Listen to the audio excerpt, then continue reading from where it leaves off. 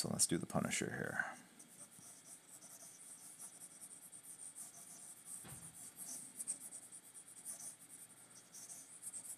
So with the Punisher, we could just draw a guy with a headband. Look straight out of that John Travolta, Olivia Newton-John movie from the 80s. What was that movie called? Had the song Let's Get Physical. Why do I bring browser history? Gotta erase my browser history right after this. Two of a kind. Two of a videos, and I'm just conflating or confusing a couple things. Anyway, so the Punisher. Getting back to the Punisher. You got to draw the chest, otherwise it doesn't work. Right? Otherwise, it's just a guy that looks like John Travolta in a movie that I'm thinking he was in with Olivia Newton-John, but I'm not so sure. So maybe it was just really staying alive, I think, right? Because there was Sad's not good, and it had more of the headband stuff in it, where John Travolta is trying to make a career as a dancer, a legit dancer. I want to give him an AR-15 with a suppressor. That looks like an M16 of some sort. All right. He was the guy. I think he was always telling the Tom Cruise character, look, if you got to be able to say F it. You're not going to get anywhere in life if you can't say F it. Because he recognized that Tom Cruise's character was too uptight and kind of held back by his middle class upbringing. And Tom Cruise basically learns the ability to say F it, breaks out of his shell, and then gets. But just think of how wildly inappropriate that in itself is, especially in today's day and age. And so there's all sorts of stuff from the 80s movies, very inappropriate. Porky's, Revenge of the Nerds. I mean, anyway, so Curtis Armstrong was on the same flight, and that was kind of a cool flashback. Because I remember watching him in the movies. And actually, that's kind of one of the interesting things about these. If you go to any conventions other than San Diego Comic-Con, you're going to get stars that are big now doing appearances. But if you do any of these other smaller shows, you're going to get stars of yesteryear. And it's interesting kind of meeting the stars that some of the very first shows that I went to, like New York, I met the actor. What was his name? I can't remember, but he basically played Dr. Smith in Lost in Space, if any of you guys even know what Lost in Space is. It's a very old sci-fi show with this robot and Bill Mumy. That was so cool. I loved that show as a kid. Even meeting Carrie Fisher at the time, many years ago, this is before any of the reboots or the relaunch of the Star Wars universe. So she was really just writing books at the time. And, she was on sort of Creator's Alley, signing photographs and stuff. And the con organizer was very kind to kind of just bring me over and introduce me to her. And it's kind of cool to have a conversation. I had read a couple of her books that she had written, very funny books about her life, or sort of semi-based on her life. And obviously this is before The Force Awakens and everything kind of blew up again with her.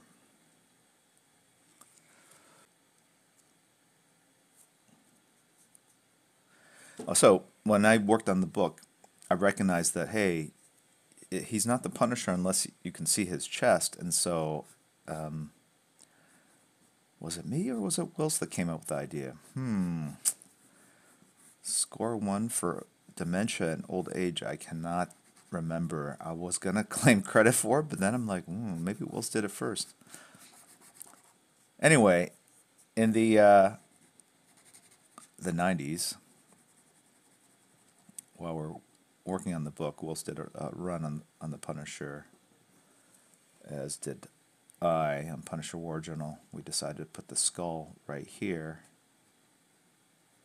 so that if it was just a close-up of him, you still get this kind of cool Punisher vibe.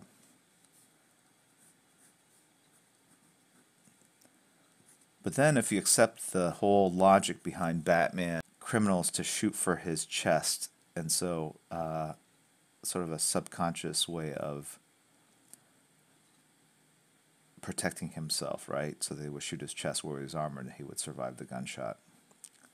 So now I'm looking at this bandana logo idea, a little white skull and the black bandana. I don't know, I would think Punisher and Batman would have to sit down and discuss.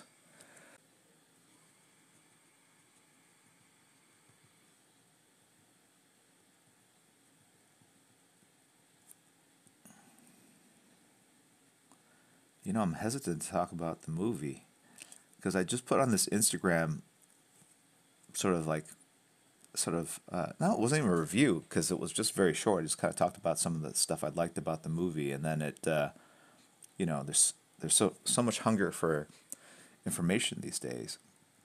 Websites have to fill their pages with content. People just sort of copy and pasted that and made it seem like that was like my official press release thoughts about the movie. I mean, I guess there were thoughts about my movie, but it was odd seeing it on like at Screen Rants and other comicbook.com. Anyway,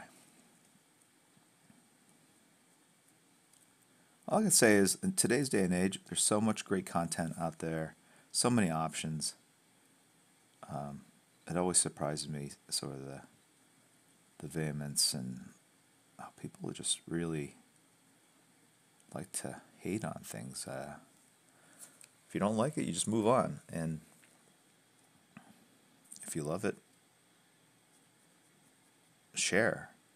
But it seems like people are questioning people's appreciation of a movie. Like, a lot of people love Justice League, and then people kind of attack those people and make it seem like they're lying or something. I don't know. It's just this weird thing that's going on.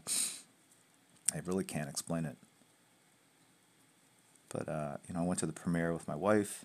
We had a great time. My wife really enjoyed it as well. She loved the humor, all the stuff that I liked. I mean, the stuff I kind of noted. The Ezra Miller scenes were hilarious. Spoilers here if you guys haven't seen it yet. Mute this for the next 15 seconds. The Ezra Miller scene, the scene where Aquaman sort of shares his internal thoughts. It's hilarious. And I think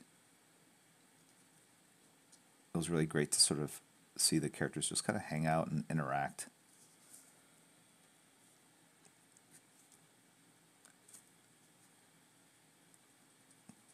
Which is, that's, whatever. So there are other movies that I really enjoyed recently. And I think that, no, what it was people were saying, well, you work at DC, of course you're going to love it. And it's like, I don't go and share my thoughts about every DC movie, or maybe I do, but not to the same degree. But I enjoy some of the Marvel movies. And one of my favorite movies this year was Blade Runner. I've talked about that with you guys a little bit. But that got great reviews. Did not perform that great, which is a bummer because I wanted to see kind of a follow-up, or hopefully sequels to it. I don't know if that's going to happen or not.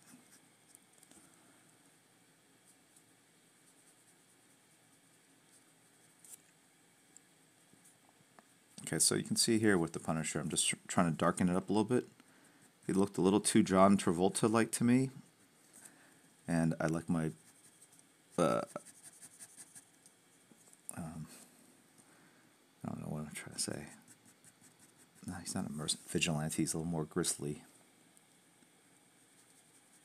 The Punisher was an interesting character to me because he was a Vietnam War vet that basically broke when his kids were kind of killed by the mob. And initially, I think it was by accident. I know there have been variations on it. But then he befriends this kind of old dumpy guy, not old, sort of this middle-aged dumpy guy named Microchip, nicknamed Microchip, Chip. And they become this kind of partner, this team. I don't know about you, but I think it would be hard to trust a partner that goes out and kills people, even if it's for the right reasons. I would sense, but maybe I'm the crazy one. Maybe that's normal. I don't know. What do you guys think? Not much penciling there. If I penciled it more fully, you'd see it kind of come to life. But yeah, at this point, I'm just drawing with the marker. I'm just beefing up areas. I mean, I'm not even happy with this yet. I feel like these eyes are too big, and so I'm kind of blacken out the eyes. Give them kind of dead snake eyes. It's still like a little too John Travolta, staying alive, happy-go-lucky. I could be a model if I wanted to, but I'm going to go kill people because I'm traumatized instead with this old IT tech guy. The Punisher today, if he were a new character, he'd have this big gristly beard at this point, right? He'd look like the Unabomber. He'd have a hoodie. He would look like a guy that had not slept. And I want to give him a hoodie. I feel like that would be, I don't know, just feel more appropriate.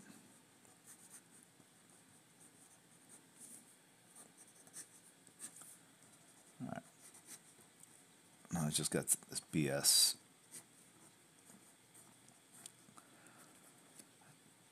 I'm going to say BS because they're just made up. These. What's it called? Sure, there's a name for it. See, why can't I remember this stuff, which is important, I think, and just get rid of staying alive? It's the stuff that connects like a rucksack. What are they called? The handles. Actually, I knew he would have the answer. Webbing. Yes. All right. The military is all about acronyms and jargon. They're not going to call it fearsome enough. Dude, your web. That was my acting right there. How do you like them? Okay, I'll get back to what I do better. Sorry, that was a mistake. I attribute it to fatigue. Movie. I was on a TV show once. I played myself, and can I tell you, even playing myself, I effed it up pretty badly. I am not an actor. So that's when people go like, "Hey, are you ever going to do a cameo?" Like, that is the most terrifying thing. I'm actually better at PUBG than I am at acting. So that just goes to show how Bruce Lee. It only took like. All right. Let's get back to finishing this up. Why does the Punisher have white gloves? They just might. I have the door closed, but even with the headphones on, I can hear them. What are you making? What can I expect if I go to your house for dinner? What can I expect? Oh, I can do that, I guess. Why, Frank Castle, do you have white gloves? Where do you buy white gloves? The men's section at Macy's? No. Oh, I'm buying these for my wife. Detective on the case. We have the sketch of the Punisher. He's got white gloves. Look for a man that's buying white gloves that fit his hands. Because if they fit, he will not be acquitted.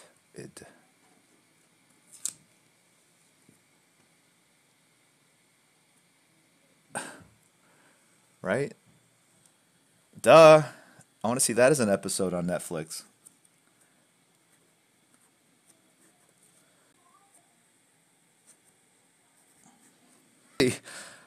Speaking of jokes, I do try to be. Oh, crap.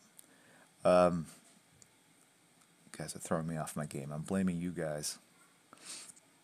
The sketch would be better. being distracted by chat. If you go to a panel like at Comic-Con with the actual audience there, I do try to be a little sillier. It's a lot harder when you're home by yourself wearing headphones, so you sound like you're perpetually stuffed up and have a cold. To be amusing, you feel a little crazy, like you're a vigilante that's looking for a mild-mannered IT guy to partner up with in his war against crime.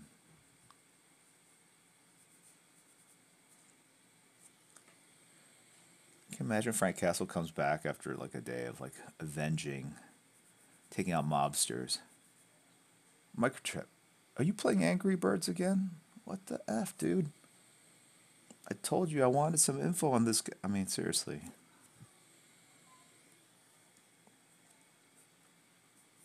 You can't fight crime. You gotta be dedicated. That's what I hear from all the people I know that fight crime. He's eating Hot Pockets. That's right. He's eating Hot Pockets. Hey, Frank, your white gloves are in. You know what? That's the way to do it. He wouldn't buy it. He'd have Chip buy the white gloves. Duh.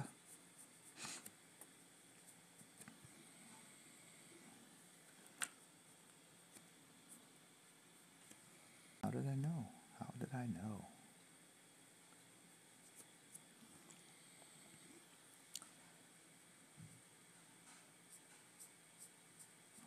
If you add a ly, you don't think about. You just take for.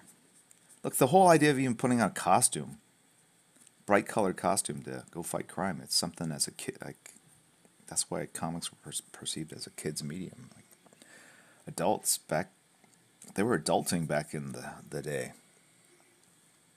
You know, you have people my age playing PUBG, and they didn't do that back in the day.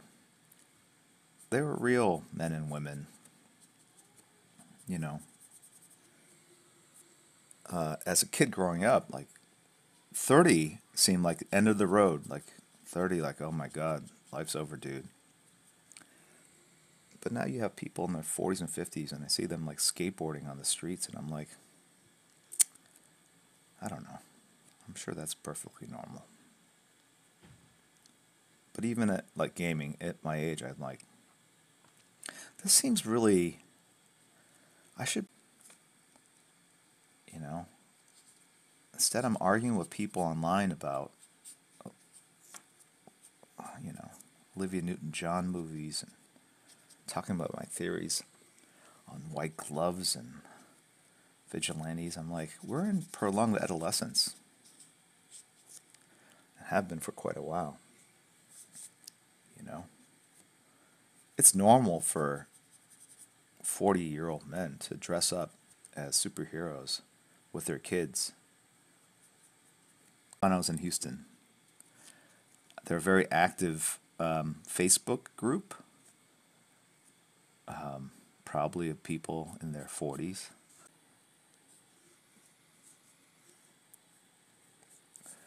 All right, so you can see I'm inking pretty loosely. It's the Punisher. If there's a character to ink loosely with, it's the Punisher. Excuse me. I seem to be slightly congested from my flight. Dry air on the plane, maybe? I don't know. Shaking hands with bacteria and viruses that have been incubating after might be jumping around from person to person. Possibly. Right? Isn't that what like killed a bunch of African natives, people on Easter Island, American Indians, right? People with germs and contagions from other parts of the world that their body didn't have antibodies to.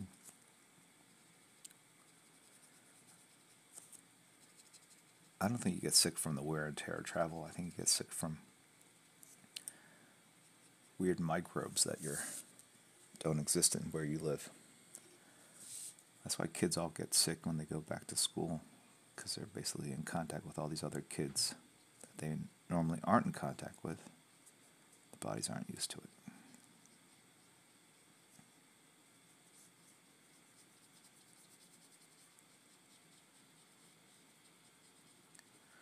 This is the important stuff that should be in my head.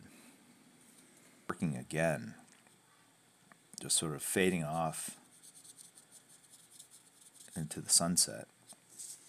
That'd be crazy. So with this prolonged adolescence,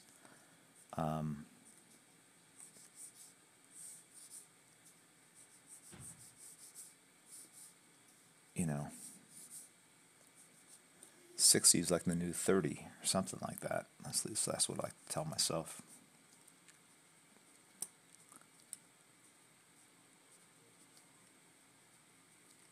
I think I heard something.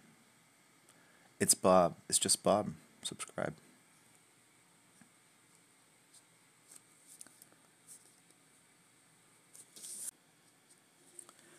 But you know what I'm going to do? I'm going to go a little darker.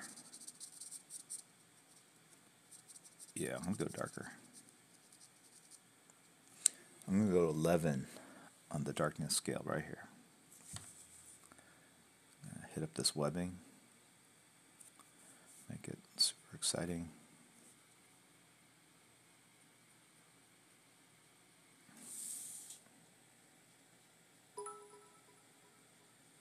Some cheer. Thank you.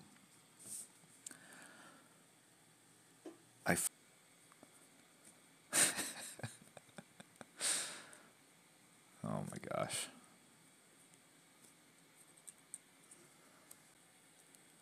Someone share some knowledge, please. It would be great if you guys saw that and just tell me and save me some aggravation here, but all right, let's figure this out. What am I going to do? I'm going to readjust. All right, you know what I'm going to do? Guess what? It's all going to go to black. Yes.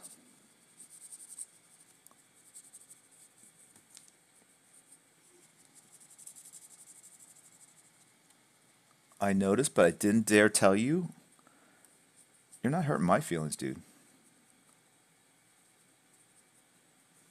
It's not like he's lost it. Did you just see his recent Twitch stream? One arm shorter than the other dude.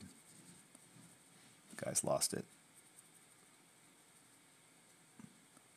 Oh, let's go out skateboarding. Okay, brah.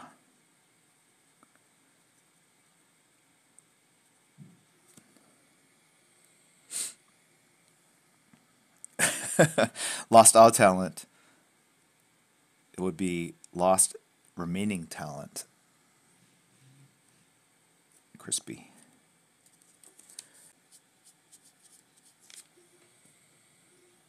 Da da da da.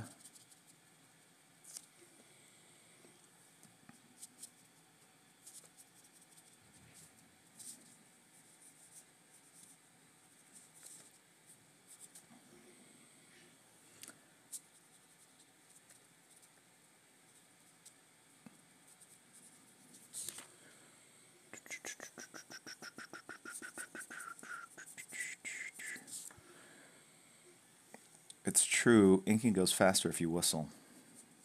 I have heard. That's what Scott Williams told me. Dude, what's the secret to inking? If you whistle, it's A, both more enjoyable, and B, it goes faster.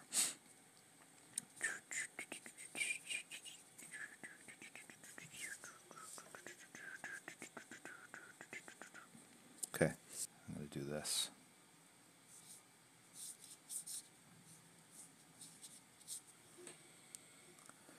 Just FYI, this was the plan all along. I just wanted to walk you through my thinking.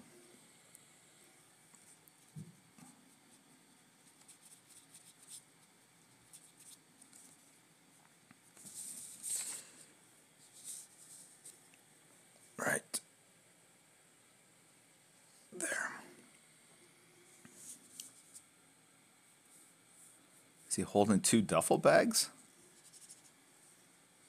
What does that mean?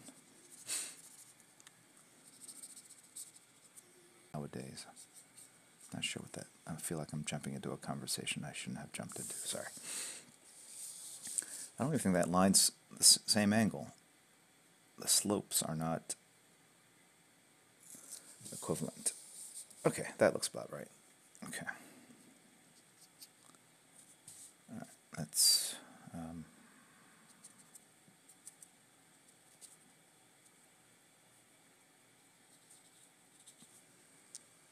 Okay.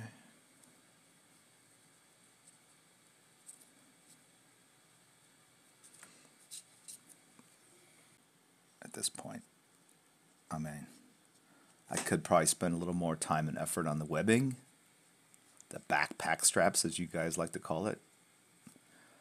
Those not in the know, like me and Russell. I'm going to stream after I've flown cross country or halfway across the country. I feel like this is more engaging. It's definitely funnier.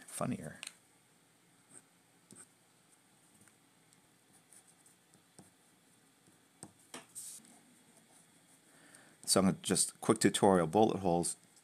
Light sources at the top so that the underside of the bullet holes are going to have the shadows, and then the impact point of the bullet itself, and then these are all basically plaster or whatever material sort of breaking,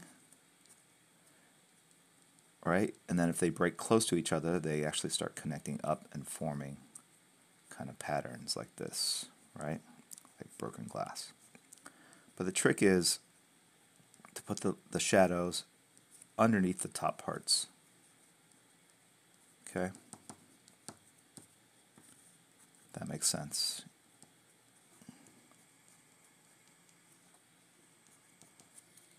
Right? And then you just take a little marker and just drop it in there.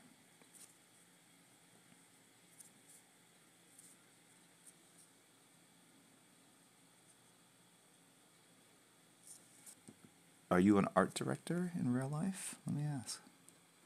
Are you a manager of people? I don't know why I asked, but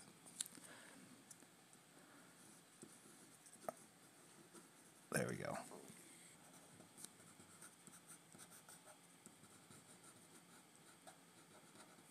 $20 to do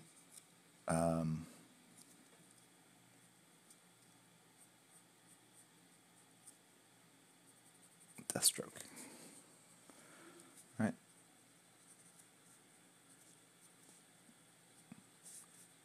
Okay.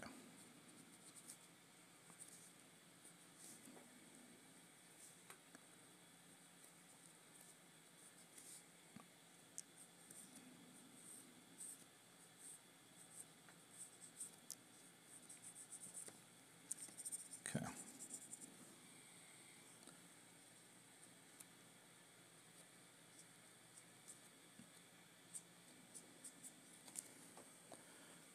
And I think that's it.